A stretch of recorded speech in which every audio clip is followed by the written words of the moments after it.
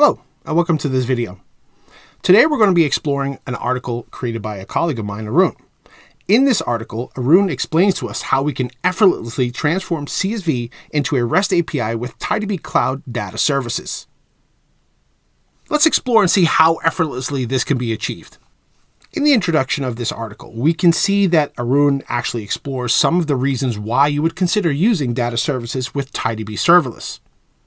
In a previous post, Arun actually wrote an article explaining what data services are, what they would be able to provide you, and especially what the benefits of using data services for your environment would be. If you would like to learn more about that, as you can see from the screen, there's a link to his post that is called Embracing Low-Code Development for Backend Apps with TiDB Cloud Data Services. Please explore this if you would like to get some more details about what data services are and what they can do for you. For the purposes of this video, we're going to follow along with this article where we're going to set up our data services and see how much effort it actually takes. So in this article, the first item on our list is to set up a TiDB Serverless cluster. Now, in order for us to do this, we have to go to TiDB Cloud. Once we have reached TiDB Cloud, we can log in with an existing account, or we can decide to not log in with an existing account and sign up for a brand new one. After logging into TiDB Cloud, we need to set up a serverless environment so that we can achieve all the items inside of Arun's article.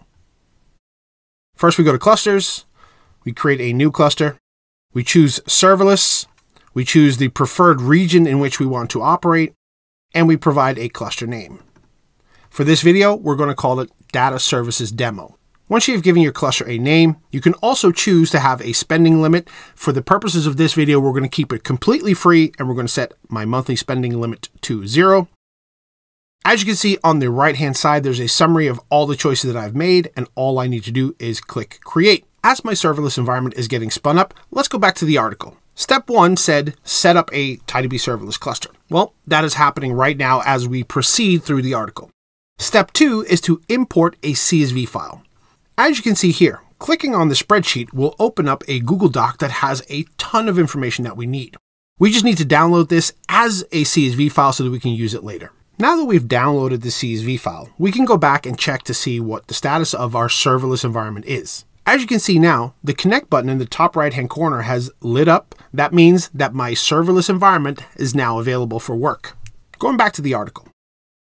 Now that we've seen that the download works and our serverless environment is up and running, the next step is, in your TiDB Cloud console, click on the serverless cluster name, access the cluster overview page, select import. All right, let's try that. So we have everything ready here, right? We can see that the cluster properties are here. We can see that we can connect our core metrics. Everything is available for us.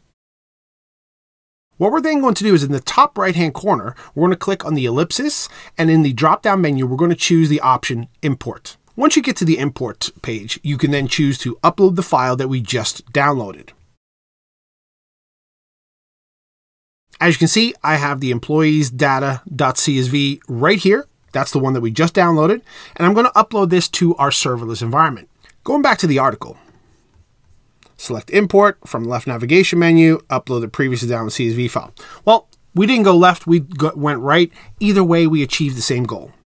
Next in, we can see that in the target section, please specify the database as test and enter employees as the table name. All right. We are then prompted to click on preview. And voila, we have now already been able to confirm that our upload of the CSV file has created multiple columns, has identified multiple data types, and it has also identified the column data. Next up, we need to choose a primary key. Going back to the article, it actually explains that we should choose the EMP ID, so the employee ID as our primary key. So let's do that. Once we have achieved that, we then click on the Start Import option.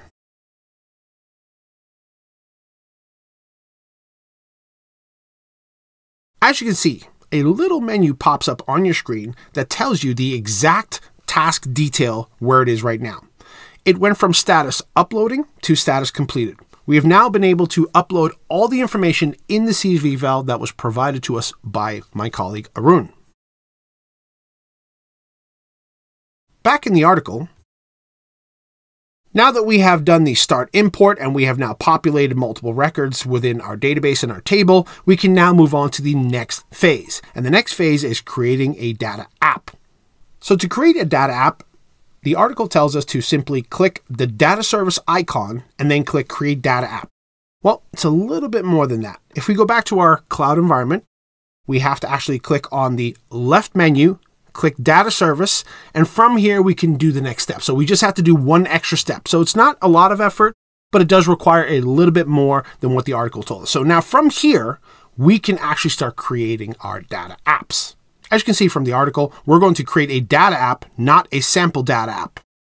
So first, let's go to the Create Data App section. Now, in this pop-up, we're going to have to give some information. Let's look at the article, what we're advised to do. In the article, we're advised to call the data app Employee Management. We're advised to link to the data source that we just created, and then we're going to not give any kind of description or connect it to GitHub and move forward. All right, as the article stated, let's give it a name. Employee Management, and we're going to link it to the Data Services demo because that is the name we assigned to our serverless environment earlier on. As you can see, we were successfully able to create this data app, and we've already got some help pop-ups to help us along in our journey. For the purpose of this video, we're going to ignore that, and we're going to refer back to the article to tell us what to do next. The next step is to create endpoints. So Arun congratulates us on getting this far already because we are very close to having actual working endpoints in our sample app already. As you can see from the step-by-step guide, the first thing we need to do is we need to select our data app, click on the plus symbol, and click on Auto Generate Endpoint. Inside of this pop-up, we need to make a couple of selections. First of all, we need to select the proper cluster, we need to select the proper database, and we need to select the proper table. One more step we need to do, according to the article, we need to enable the Auto Deploy Endpoint. Once you have enabled that, we click on Generate. As you can see, 4 endpoints were automatically created for us. We have a GET, a POST, a PUT, and a DEL. Now, going back to the article, we can see that after we clicked on the Auto Generate Endpoints, and we filled out all of the information required for us to click on these endpoints, the next step is enable the Auto Deploy and Generate. Now, once we have all of the endpoints that have been created, we can start to explore and manipulate the actual employee data that we uploaded earlier. Next, we want to focus on creating an API key. So before we start actually doing the exploration, the article actually tells us we need to set up an API key for secure authentication. Let's start by creating one. So we want to navigate to the data app's main page by clicking Employee Management. After selecting Employee Management, we then want to explore the settings, and we then want to look at the Create API button listed here. With this pop-up, we are required to provide some information. Let's look at the article, what we're advised to do first. As you can see, in the Create API Key pop-up screen, we want to specify the description, right? Add a description for your API key role, set the role to read-write since you'll perform both actions on the employee table. Once we have entered the API key description and we have changed the role to read and write, we can click on the Next button. Now from here, we can see that we have a public key and a private key. There's a warning on screen already. Your data API key only gives you access to the data app. You want to copy your private key and store it in a secure location. After you leave this page, the full private key will be unavailable. So make sure you copy this to a secure location before you move on to the next steps. Now we can see that the authentication has a public key, it has a private key, a description, a create time, a role, and a rate limit. Let's look at the article one more time to see what we're advised to do next. The final piece to this article is to now explore the actual endpoints. With the API key setup, we can now look at the newly created endpoints, and we can use 2 pretty straightforward methods, right? We can use the API docs or we can use Postman. For the purpose of this video, we're going to follow the blog, and we're going to be using the API documentation via Swagger UI. If you want to learn more about Postman integration, we have an option for you in this article, and we refer you to our documentation, which will walk you through the exact steps that you need to do to set that up successfully. On the data app homepage, we're going to click the View API Docs Authorize. We can see here, we click on our Employee Management Data App, we stick with settings, and we have the View API Docs up in the top right-hand corner. By clicking on that button, you will be brought to a new tab or a new window, depending on your settings, where you can actually see the endpoints that we had created earlier. So in the new tab, right, we just learned from the article that we can find the API documentation that has been generated through the Swagger UI that also adheres to the Open API specification.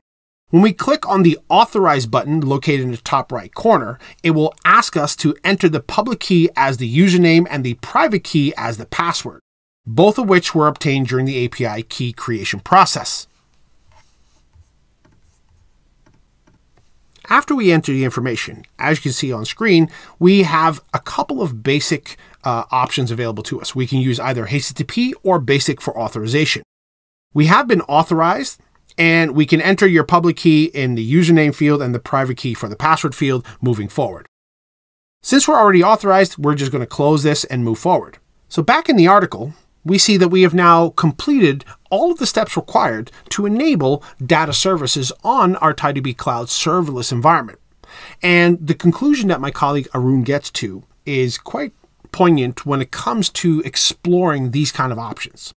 So I'm going to read exactly what it says and do a little summary for you. So with TiDB Cloud Data Services, you can easily turn your business data into simple REST endpoints, just like what we did in this post, converting a CSV into REST API in just a couple of minutes.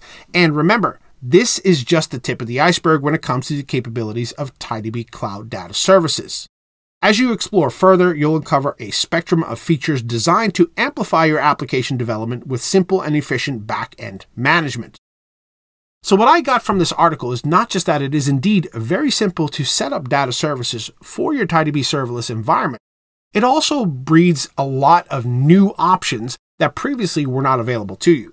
I would highly recommend everybody following along with this article to explore the links that are provided for you inside of the article, referring to either documentation or previous articles that do a deeper dive into what data services are and how they could benefit you. I hope you learned something from this video today and that you enjoyed going through the steps of somebody's article that is trying to explain how to do something, where we showcase how easy it truly is to achieve the same results that you're seeing inside the article. You do not have to be a super expert on anything to achieve the same outcome as my colleague. Thank you all for watching. I hope you had a good time, and I look forward to seeing you next time. Goodbye.